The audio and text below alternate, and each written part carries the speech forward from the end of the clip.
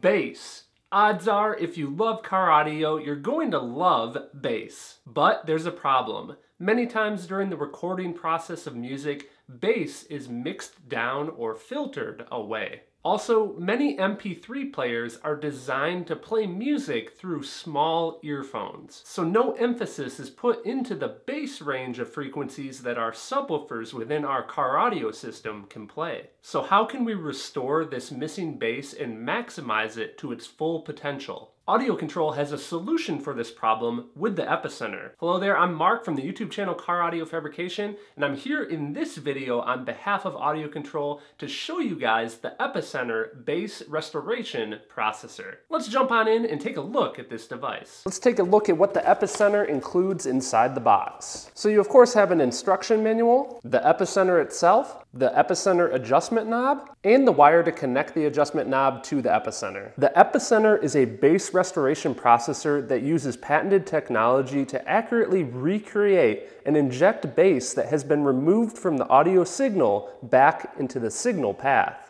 Now you may be wondering, why is bass ever removed from the audio signal during the music production process anyways? This is done because most audio systems cannot handle true levels of bass. But if we're upgrading our car audio system, we are doing so with quality components that can handle the bass. So we need to restore it. Not only does the Epicenter allow us to recreate the missing bass, we can control the center frequency of the bass that is emphasized, along with how wide of a range of frequencies are affected. All of this is done while limiting destructive bursts that could potentially damage the speakers. So how do we actually go about installing the Epicenter? Well, the goal with the Epicenter is that we're going to place it within the signal path from the source unit to the amplifiers. Something really important to note here is that if you are adding some sort of unit that controls crossovers, you want to do that after the Epicenter. In other words, you would want to go from your outputs to a crossover if you were using it, and then on to your amplifiers. When it comes to determining a location to actually mount the Epicenter,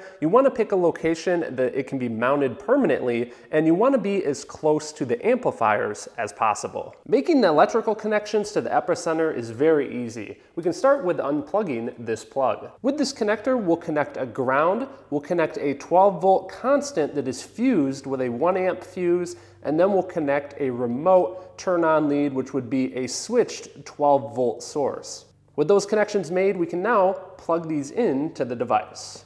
Here on the input side of the device, we will connect our source unit. The source unit could be an aftermarket head unit, it could be an MP3 player, a phone, anything that will allow us to have an RCA style connection. Now the outputs are what we would connect our RCA style connections to our amplifier. And keep in mind that we could also have a crossover or an equalizer between the Epicenter and the amplifier. So on the output side of the Epicenter, I've connected this RCA wire, which then goes to a small amplifier. I'm using this to simulate what the amplifier in the vehicle would be like, and that amplifier is thus powering this subwoofer. The final very simple connection to make is to our control dial itself. We can plug in one end of the wire to the back of this, and we will plug in the other end to the device.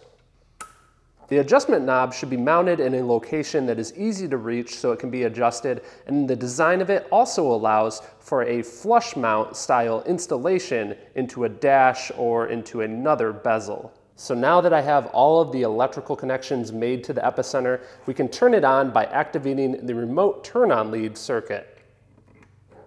When the device powers on, we'll get an indicator light on the device itself as well as the remote control. So I've got the Epicenter completely connected. We've got it connected to the amplifier. I'm actually playing a song right now. That's why you'll see this indicator light actually flashing with the pulses of the bass. In order to demo what the Epicenter is capable of, what I'm going to do is I'm going to play a test song. Now I'm going to be playing the subwoofer using this small amplifier. It's only about 10 watts RMS of power that will be going to this. When I first start playing the song, I'm going to have the Epicenter control turned all the way down. And you're going to see that although this song is meant to have a nice bass track, it's actually been removed. As I turn up the Epicenter control, you'll be able to actually hear and see that the bass is being restored.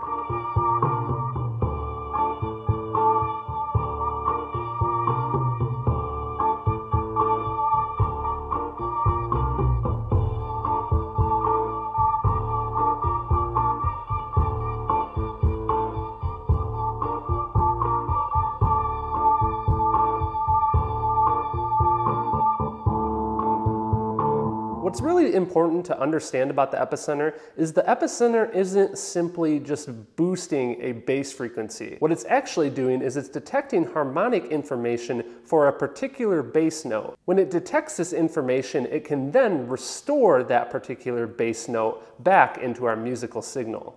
Now, a few notes about setting up this device. You have the Parabass controls here. The sweep control here on the right side allows you to dial in the particular frequency that you want to be emphasized by the Epicenter. The wide adjustment dial allows us to control how wide of a bandwidth around that center frequency we're going to maximize. Now, inside the device, there are a couple of other settings that we can actually control, but these settings are more for an advanced system design. First of these advanced settings is an input grounding selection where we can choose between balanced or unbalanced RCA style connections. If you find that you're experiencing alternator whine with this device, there's also a ground isolation jumper that you can adjust. Finally, there's a bass output control jumper that allows us to increase or decrease the signal voltage of the bass restoration circuit. So next time you want to make sure that your bass performs to its optimal capability, make sure you consider AudioControl's Epicenter bass restoration processor. If you would like to purchase the Epicenter or learn more about the device, you can do so by clicking the links